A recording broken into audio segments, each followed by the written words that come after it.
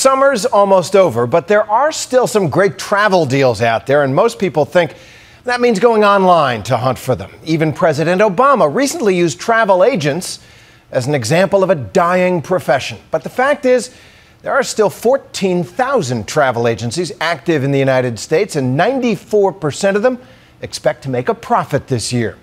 How's it possible in this age of point and click? Well, here's ABC's John Donvan. Against all predictions, the Bricks and Mortar Travel Agency, the kind you can walk into and talk to real people at, is alive and well. Jody, may I help you? At least this one is, hopping midweek in Manhattan. Because even with summer coming to an end, people can't wait to get away again. Have a great trip. People like John Parsagian. I'm on my way to Mykonos. Monica Robinson. Southern Caribbean 2012. Michelle Romero. We're doing a family cruise. Pat Sutherland Cohen. Istanbul, somewhere I haven't been before. Indeed, even with all the recession talk that's in the air, this place, it's called Liberty Travel, they're doing well, according to its CEO. More people are coming through the door than, say, 5 years ago? The number of customers has grown every year. But wait a minute, bricks and mortar? That's what Borders was in the book business, and the internet killed that off. Wasn't the same thing supposed to happen to travel agents? The kind that advertised like this on TV? Ask your Liberty travel agent about the Get Carried Away Bahamas package or call 1-800. Wasn't everybody supposed to go online to find rock-bottom travel packages and cut out the middleman? Wasn't that the point they made on 30 Rock not long ago? Who are you? Better to ask who we used to be. People whose professions are no longer a thing. Once, I was called travel agent. We live under the subways with the CEO of Friendster. Well, guess what? There is a migration back to traditional retail travel agents.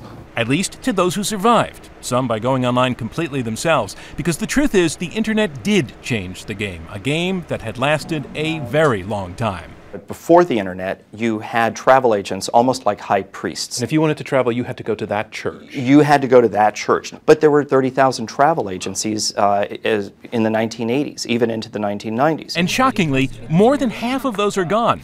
But that also means that nearly half are still here. An amazing 14,000 retail travel agencies are still in business. And Liberty is one of them. So what is the secret sauce, then? It's our vacation experts. It's our people. In short, dealing with a travel agent is still a human experience. Do you have a preference on the time? In a way that doing business on the internet maybe is not. Humans you can talk to when you're booking travel. An airline website? No. As traveler Pat puts it. It's like anything else. Wouldn't you go to a professional to get the best idea of service? And what does that service include?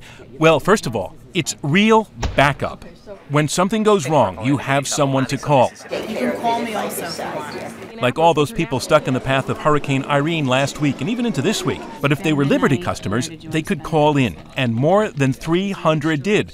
Liberty was able to change their plans with minimum fuss to get them where they wanted to go. No holding for hours on the phone. All the work done for them. You were doing that kind of service Absolutely. for people? Yep. We actually acquire a lot of customers around events like that. Second in the list of service, it's real knowledge about the world out there. Knowing languages. Having personally been to a lot of the places they're sending people. Knowing the right questions to ask customers. How long a time do you have to go? 4 nights. And third in the service category, believe it or not, is price. At Liberty, they say they can almost always get you a standard package deal at or near the same price that you would pay online. Yeah, it was more expensive if I booked it on their site.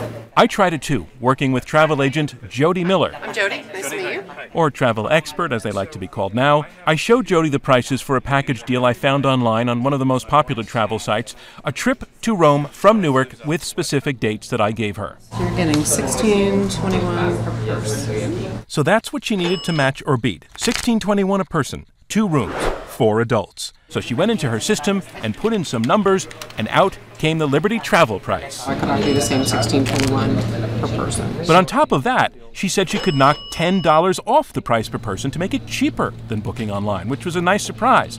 And then she found something I had not found online, a non-stop flight to Rome. If you go on Continental, non-stop out of Newark, it might be $40 higher. But that's the kind of conversation I'm not going to have with a website. No, absolutely not.